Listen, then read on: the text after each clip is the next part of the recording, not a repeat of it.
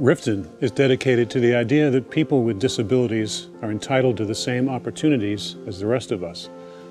Just as I enjoy access to public transport, multi-story buildings, a fair shot at the employment of my choice, so do those among us who cannot walk as I do, or talk and see and hear as I do. For Rifton, where we make complex rehab equipment to support people with disabilities, this is the principle that informs our product design, and in fact, all our activities: manufacturing, sales, service.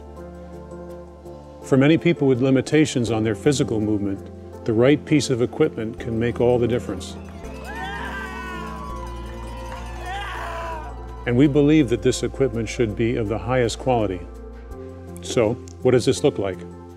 At any of our factories, you'll find old-world craftsmanship married to sophisticated manufacturing systems.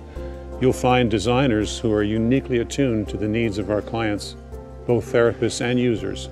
And you'll see the gorgeous colors that distinguish our equipment.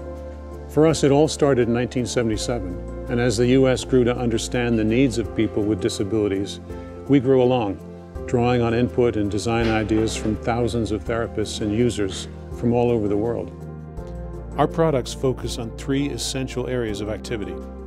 The first is user-powered mobility. We want our equipment to encourage activity beyond what can be obtained from a wheelchair, and whenever possible, encourages weight-bearing and continually improved ambulation or large motor development. The second is positioning for activity. Sitting can be active or passive, likewise standing. Our equipment is designed to encourage positioning that enhances participation, activity, and engagement. And as any therapist will tell you, engagement develops cognition. And the third is hygiene and toileting. Bathing and toileting are essential daily activities that can be extraordinarily difficult and unpleasant for families with special needs. Our equipment is designed to provide relief to caregivers and dignity to users.